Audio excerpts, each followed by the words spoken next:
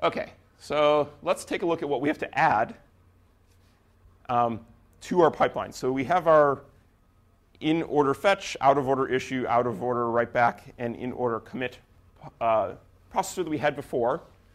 Note it had variable length pipes, it had a reorder buffer, it had a future store buffer, it had a scoreboard, it had an instruction queue. So it had all the structures we talked about last time. And now we're going to add 2 more structures to it. And we're going to modify the structures that are there slightly. But let's talk about what this is going to do. So the first structure we're going to add is a free list. And the free list is going to keep track of physical registers that we can go use. So the physical registers will probably have more physical registers than we have architectural registers.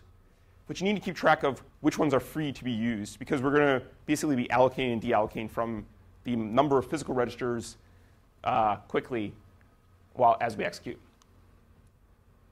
The other structure here we call the rename table. Sometimes this is called the RAT, which is the sort of the Intel nomenclature for this. Or actually, the RAT is either this table or the table that we're discussing in the Thomas-Uhl algorithm variant of this, but they're very similar. And what this table does is it's going to map from architectural register to the most up-to-date version in our physical register file. So it's going to say, we have instruction that's sitting here at our decode stage. Where do we go find the value? Because this gets complicated. We just renamed everything. We have different names for everything. It's in some physical registers. We need to go figure out where that value is. And that's what this table does. We're also going to add 2 fields to the reorder buffer. I'll talk about that in a second. And we're going to want to increase the size of the physical register file so that we can get more performance. If we have the same number of physical registers as we have architectural registers, and we need to have at least 1 physical register for each architectural register, we're not going to get any more performance from having a register renaming step to our pipe. OK, so this is kind of for completeness, where everything gets written in the pipe in time. 2 things I want to point out here. The free list gets updated at the front and also gets updated here at the end. And the condition that you need to deallocate a physical register gets a little complicated. But we'll talk about that. And the rename table gets read up here, because that tells you where to actually go get the value. It also gets updated here when we actually emit an instruction down the pipe. And we also want to update some pending bits when we get to the end of the pipe, so that it knows whether to go sort of pick up from the physical register file or the architectural register file for rollback issues. OK, so let's jump into these data structures and see what we add.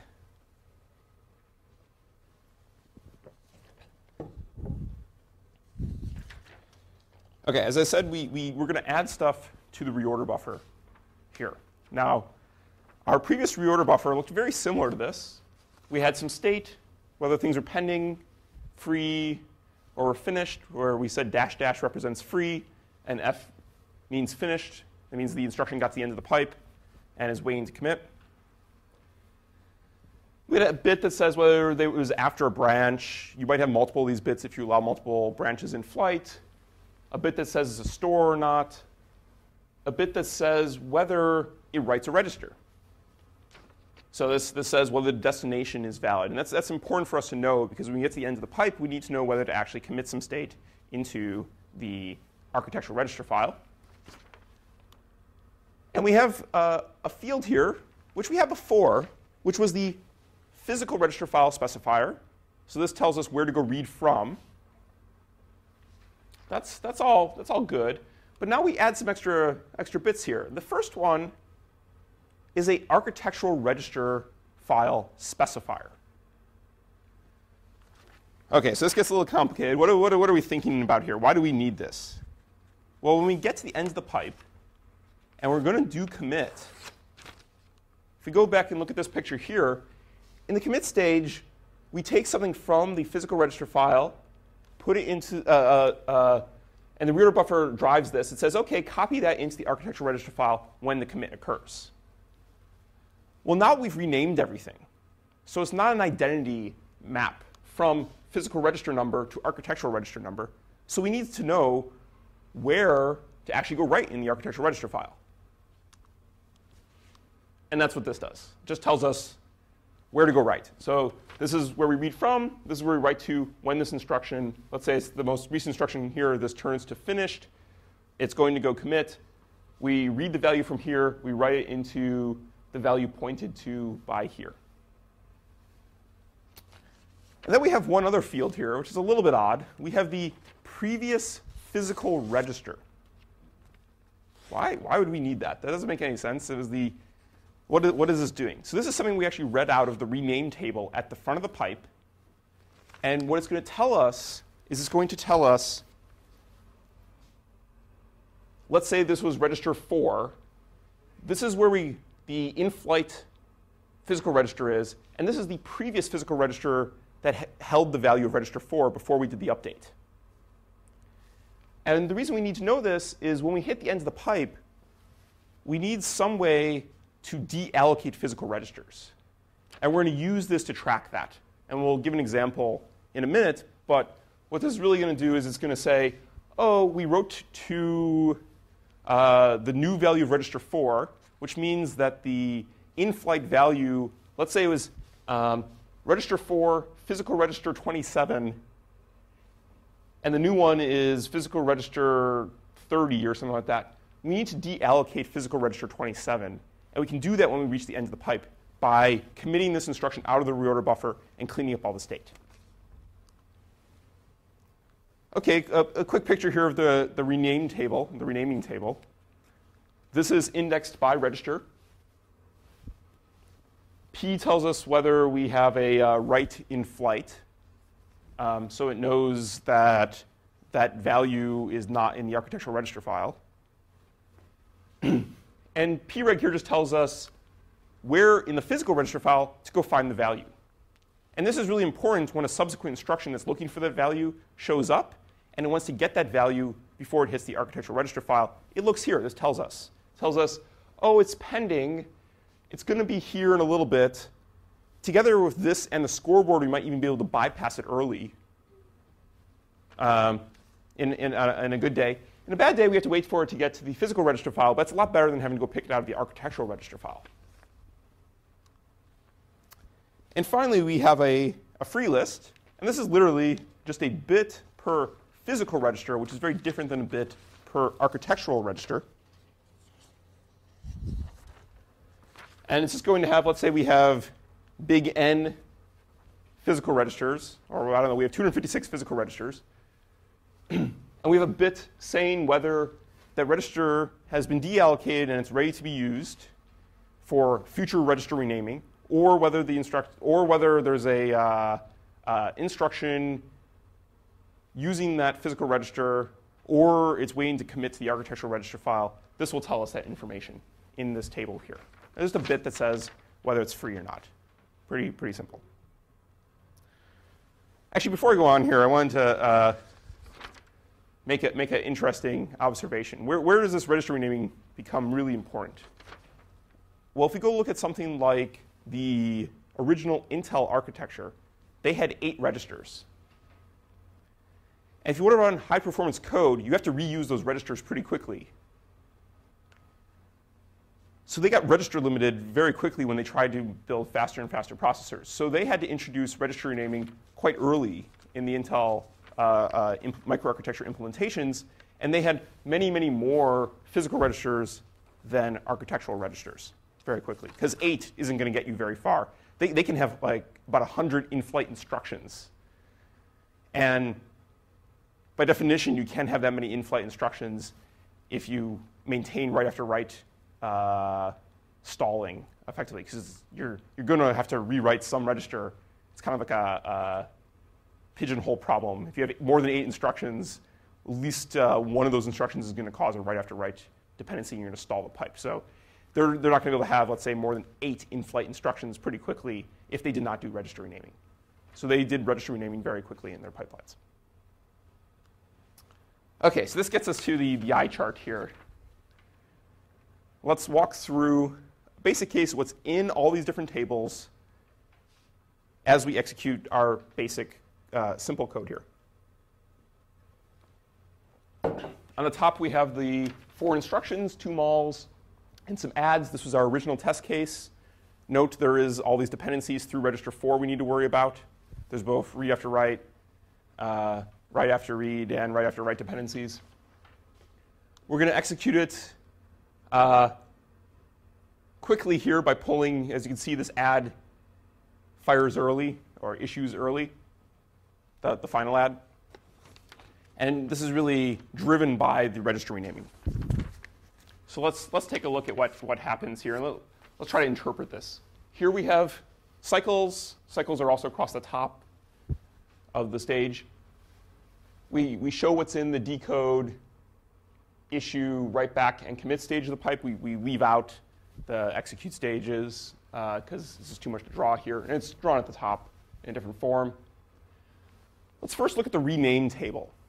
So we're going to have the rename table, or we're actually going to say we only have, for clearness here, let's say we only have 7 architectural registers. But we're going to have, let's say, 11 physical registers. So we're going to have more physical registers than architectural registers in this example. We start off and we say, OK, well, register 1, if you want to go find architectural register 1, the value's in physical register 0. And we can basically just, we just come up with some allocation. And the circles mean that it's not pending. It's not in flight in the pipe. That's just sort of the base case. Everything is, the pipe has been relaxed. Everything is allocated. And we just do a basic allocation here at the beginning. Now, as we go to execute, some interesting stuff starts to happen. First thing that's going to happen is we're actually going to here issue this instruction which writes to register 1. We need to rename this at this point. Register 1, we have to rename to something else. So in this table here, if we look, we rename register 1 to physical register 7. OK, that sounds good. What happens next? Well, we next sit here and we try to execute this instruction here. It's this mol, and it goes and tries to read register 1. When it goes to read register 1, though, we can go look at the rename table and say, oh, well, that's actually in flight, and it's in physical register 7. So if we go look over here, we can draw this and say, oh, that value is actually in physical register 7, and it's currently not ready, maybe. But P4, the other input, register 5, OK, yeah, register 5 got renamed to P4, is ready. So it's ready to go. OK, let's. One other interesting thing that happens here is we can see that as we go to allocate this, we have to remove it from the free list. So this list here is just a list of all the free registers. We start off with 4 free registers, and we sort of narrow it down as we start to do writes. And at some point, we run out. So I wanted to make an important note about this, is that when we run out of physical registers, we're going to have to stall the pipe, because we can't do any more renaming. We can't issue more instructions at that point. So that's really important to realize, is that when you build your machines, you have to have enough physical registers that you don't run out very often. Now, it's possible that you could still run out. So let's say you have hundreds of in-flight instructions, and you only have, let's say, 64 physical registers. You might still run out, but the probability of that happening might be relatively low, and your utilization, and you sort of bake into this your CPI. Your CPI may not be less than 1 or may not be low. So the probability of that actually happening, you may not worry about too much. Another cute little story here is there's actually been some interesting bugs in processors around the free list. So there were some alpha processors where they actually leaked free list entries in their register file. So what happened was if you ran a certain piece of code for a long enough period of time, all of a sudden this processor just ground to a halt because it was not able to allocate more physical registers, and it ran out. It ends up with fewer physical registers than architectural registers, and the machine just stopped. And this was a sort of well-known bug in some of the early alpha. I think this was actually in the first out of, where was this? I think this was in the 21264 had this problem. they fixed it, and they pulled those chips off the shelf. And that's a really bad thing to have happen in your processor. Kind of embarrassing. But as I said, if you run out, you're not going to be able to issue more. But in this case, we made sure we had enough. So we're not actually going to see any stalls. And let's look at how things get on the free list here, because that's a little bit interesting. In our reorder buffer, I said we had extra fields. If you recall, we had the previous physical register that this was allocated into. So if we go look at this instruction, which is the first instruction we go to execute, that mul, R1 was in P0. So when that instruction commits, we actually put P0 onto the free list. And we're going to look at a case in a second why you can't do it earlier. Because it seems like you should be able to basically deallocate physical registers earlier. No one's probably going to be reading that value. Why can't you just get rid of it early? But we'll look at in a second a test case that's a problem with. Let's see, any other fun insights here?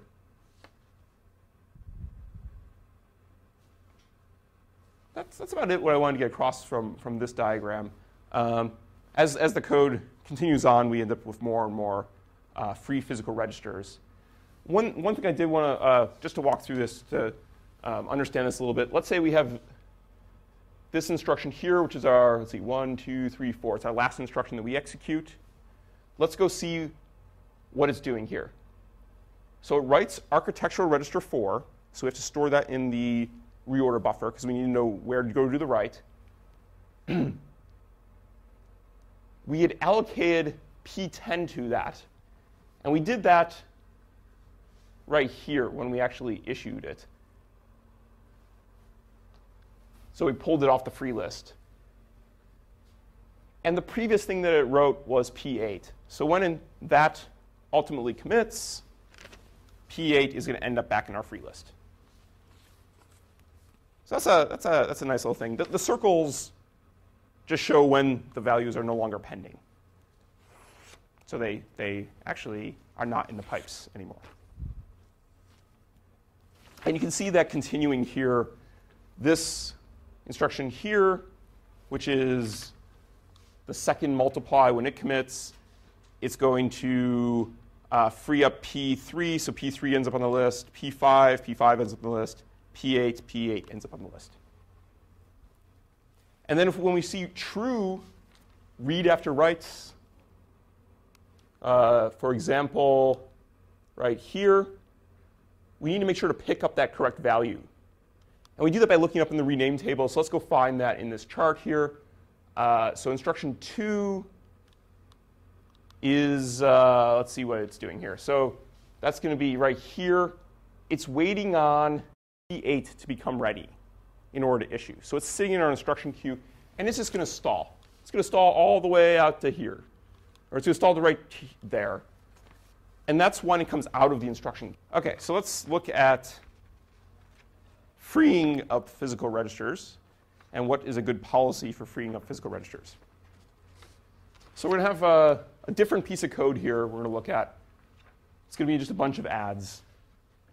And we're going to look at this code has some read after write dependencies in it,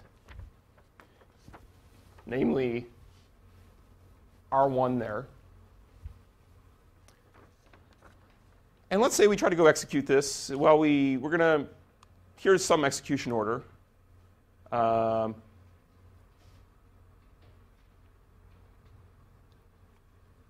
we're going to look at, or sorry, that one there is what I meant to go point at for the read after write. We have a write after read dependency here. So let's look at some execution order and see what happens. Let's say we allocate physical register 0 at the beginning somewhere for register 1. And then when we do the commit, we free it up in our free list. Well, lo and behold, another instruction in time comes along here and allocates into physical register 0, and it goes and writes to it, and we like free it up there. This instruction here, which we had renamed, or we had renamed R1 for, and we go to try to read this value, goes to do the read, and it looks in physical register 0, and it gets the wrong value. Ooh. Yeah, we don't want that. So what's a good policy here? Let's say instead we don't free up a physical register until someone else goes to write that physical register, or a subsequent instruction goes to write that physical register. Because then we know that that physical register is in use or could be in use by other readers of that value. So if we look at this case here, let's say we write physical register 0, and then we allocate a different physical register. We allocate physical register 2 for this right here to register 8. And then we deallocate when we go to overwrite register 1. So by doing that, we know when this R1 gets written that no one else can possibly use that physical register that is after this instruction in program order, because we overwrote it. So that value is no longer visible. So that's pretty nice. So that's the a very good heuristic, or a very good way to get this correct, is you can just keep the physical register live until you rewrite the physical, or you rewrite the architectural register that physical register maps to, and then at that point you can remove it from the number of allocated physical registers and put it on the free list. If you do it early with an out-of-order execution pipeline, bad things can happen. You can go read the wrong values. OK, so this brings us to a couple optimizations on register renaming. Biggest one here is you can try to combine the architectural register file and the physical register file to save space. And the insight here is if you go to try to combine these two things, you can store the architectural register value and the physical register value in the same physical storage location if that physical register is no longer pending. So if there's nothing in flight to it, and you don't have to roll back, and if you're just going to roll back to the same value anyway, why keep extra space for this? One change you need to do here is, so you're going to remove the architectural register file, but you still basically need to know when you go to do a rollback of some speculative, say you take an interrupt or you take a branch mispredict, you still need to know where to go roll back out of. And we're going to do that by, let's say, having a second renaming table here, which allows us to keep track of just the architectural state. So we have a speculative renaming table, then we have an architectural renaming table. It just has pointers in it instead of actually the values at the end of the pipe. And what's also nice here is instead of copying values, we don't actually have to move something out of the physical register file into the architectural register file. Instead, we just have to update a pointer in a table now. And we did the copy. Could potentially also make rollback easier, because we just have to update some pointers now instead of actually copying an entire register file, which can take a while or requires lots of ports or something else. So you can have a little table there to just do this remapping for you. And as I say, you can typically get away with less space than having, for the same performance, than if you were to have two separate structures. One of the downsides is you might need to have more, depending on how you implement this, your architectural register file and your physical register file are now together. It may be bigger. So your register file access might be a little bit slower. Something like that could be a downside versus having it in two separate partition structures.